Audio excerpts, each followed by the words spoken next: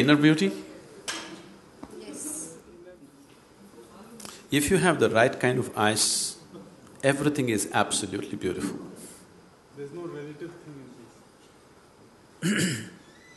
Relative thing is a social factor, again, it's a training.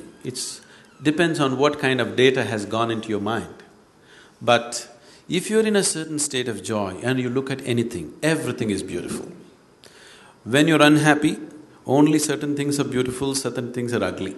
When you're very happy, you look at anything, everything looks absolutely beautiful. See, there are many ways to look at this. One simple way is,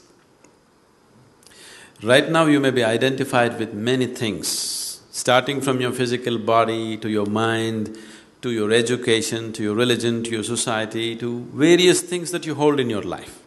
But when you simply sit here, if you simply sit with me right now, you're just a piece of life, isn't it?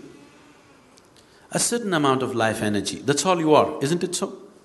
Identified with many, many things, but fundamentally you're just a certain amount of life energy.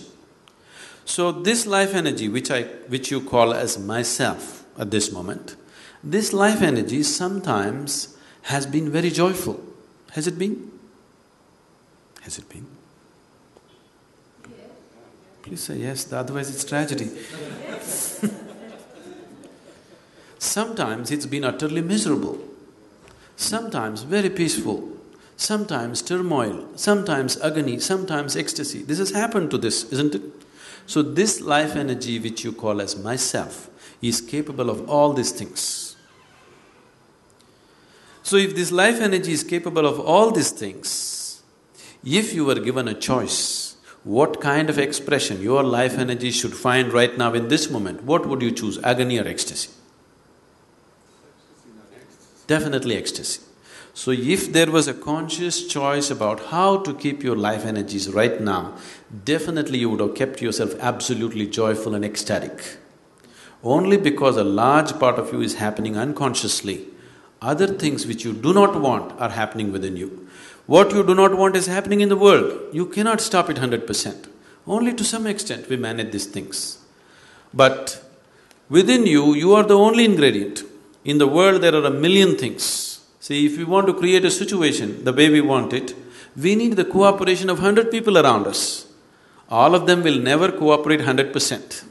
They will all play the game that way, isn't it? In any given situation. Even if you're just two people in the family, you cannot have the situation 100% the way you want it. Yes or no? This is the reality with the outside. But with the inside, you are the only reality. Nobody in the world happens your way. At least this one person must happen your way, isn't it? But right now even this person is not happening your way, that's why you're asking what is the way to joy. Your mind is not happening the way you want it, your body is not happening the way you want it, your emotion is not happening the way you want it, nor your life energies are happening the way you want it. We need to do something about it, isn't it? If all these four are happening the way you want them, you would definitely be joyful every moment of your life, isn't it? Irrespective of what's happening around you. So we need to explore the technology. Because it's a subjective technology. Because the ingredient is you, it's about you. Unless we create a certain atmosphere of commitment and focus to look beyond certain things that you're identified with right now, it will not be possible to explore this.